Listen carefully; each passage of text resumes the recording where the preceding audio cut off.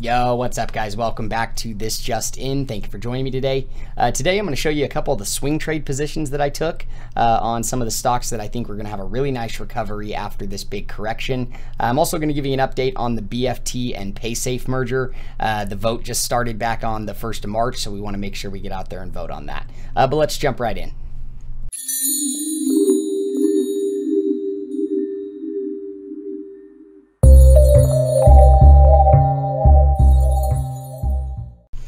Alright guys, so first things first, this video is for entertainment purposes only. I'm not a licensed stockbroker. Always do your own research and due diligence. Don't just take my word for it. Before we get started, subscribe to the channel. Hit the bell notifications, hit all so you can stay up to date. I post new videos every day.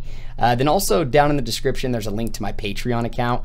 Come join me over there. Come join the family. You'll get an access to the private Discord where we can talk stocks, links to all of my different portfolios so you can see exactly what I invest into.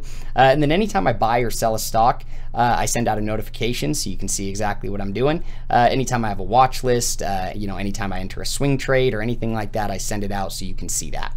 And then also there's a Webull link down there. Take advantage of that. Deposit $100, you'll get some free stocks, and then I get a free stock as well, so it helps support the channel. But let's jump in. So first thing I wanted to take a look at today, so this is the BFT folitrazamine SPAC that is merging with Paysafe. Their merger, the vote date on their merger started on the 1st of this month.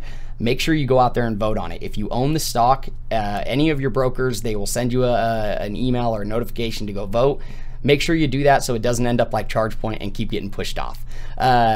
Then also on the other side of that, if you don't own the stock, I think this is a great opportunity to get in. It's been beaten down really bad. I think the company has a huge opportunity for growth. I did do another video where I went way further in depth. I will link it above. But I think that this is a stock that will see a price that's a lot higher than previous highs once the merger vote is done. It's confirmed. They merge and they get rolling with their business. I think they will do very well. So definitely go check these guys out. I actually entered a swing trade on these guys yesterday at 14.90. I did think we were going to find some support around the 14.80 mark, but it kind of blew right past that. Looks like it's currently sitting at 14.13, so I'm a little bit down, but I do think it will have a nice recovery, over the course of the next, few weeks. Once this correction comes to an head, it's done, and we start heading back up towards the upside. I do like this, this price point that it's at, and I do think it will have no problem getting back up here to the $20 mark, $19 mark, and above that moving forward. So definitely check out BFT. Before we take a look at the other swing trades, I also wanted to kind of show you guys this article. So recently we have just been getting beat down on the growth stocks, the EV stocks, and things like that. I saw this article this morning and I really liked it. So pretty much what it said is Wedbush Securities tackles the question on if the parabolic run in the share prices of electric vehicle stocks is over. Analyst Dan Ives said, our answer is empathetically that the EV party and transformation is just beginning, as the industry is on the cusp of a $5 trillion market opportunity over the next decade. With GM, Ford, and now Volvo all jumping into the deep end of the pool on EVs, it speaks to the massive pent-up demand globally around the EV technology on the horizon. It also said, they also said Ives notes that the EV penetration is only 3% today globally, and says that the firm forecast it will go up to 10% penetration by 2025 with a green tidal wave on the horizon. So the reason I wanted to show you that, guys, is because, like I said, these EV stocks, these growth stocks have been getting pulverized. They have just been going, they are down so far. I didn't think they would ever get back down to levels like this. Like right here, looks like NIO's down to 40 and XPeng's down to 29 today. That's ridiculous. That's crazy, good prices. I do think that they will see very nice recoveries, over the course of the next 6 to 12 months. These are stocks that we are just getting started in this industry. Everybody's freaking out because they're used to massive runs, these stocks gaining 50, 100, 200% in a month or two. And unfortunately, that's not how the market always works. And so I think this is actually showing a lot of people that that's not how the market works. And, you know, a lot of people are panic selling. And honestly, when you panic sell, there's someone on the other end picking up your dirt, you know, cheap stocks. So don't sell them. If anything, buy more. I really like XPeng, really like NIO. Think they will do very well. Last thing on here that I'll read is it just says, from a stock perspective, Wedbush thinks the sell-off in the EV land creates a massive buying opportunity to own the EV or the Chinese EV players like NIO, XPeng, and Li Auto, as well as the leader of the pack, Tesla, heading into the golden age of EVs. All bullish roads on EV stocks lead back to China. China is the biggest distributor and consumer of EV vehicles right now. So NIO, XPeng, Li, they're all great companies. They're going to do very well. We've got to get out of this correction and they will recover. But if you were to pick up a stock like XPeng, just to get back up to previous highs, you're looking at well over 100% in your gains. I don't know when it'll get back there, whether it'll be 6 months, 12 months, 24 months, but I know it will get back there eventually. So, take that the way you want it.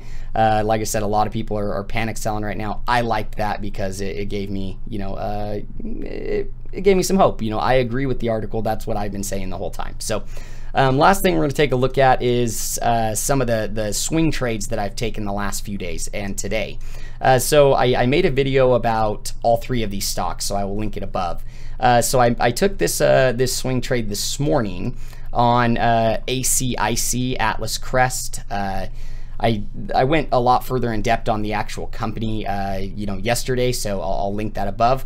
But if you look here, this is like a no-brainer for me because when you start looking at the share price, I mean, I entered at 1032.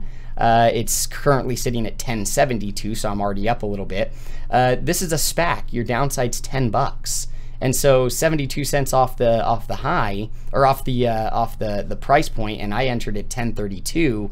I think over the course of the next even 6 to 12 weeks, this stock will do very well. I don't know if it'll get all the way back up to previous highs at 1860, but I do think it will come back up and at least close these gaps right here, of 1492. So this is with the space launch, just happening, and the test flight with SpaceX. Space exploration, all of those things are just being more and more dominant as we go through. EV aircraft, EVs like ACIC here, we're just getting into the market. We're just getting into the technology boom, of the electric vehicle, clean energy, and things like that. So I have no problem either A, holding this stock long term, or B, taking it as a swing trade and riding it back up to previous highs. I think once the merger is closer to the vote, when they vote, the vote's confirmed, and the merger's completed, in my opinion, you will see this stock much further above where it is today, especially at the $10 mark. So definitely check these guys out. I had a couple people in the comments ask me what my price target on it was. I don't like giving price targets on stocks like this because I have no idea. With how crazy SPACs go, this thing could jump up to 25 for all I know. And it could also stay down here and, ride the $10 mark for another 6 months. I don't know. But this is what I'm doing. I sent out a notification in my Patreon yesterday, this morning, right when I bought this one. So if you want to check that out and see every time I enter a swing trade, come join me over there. Next one I entered was Holicity. I made a video about this stock as well a few days back. So I will link that one above as well.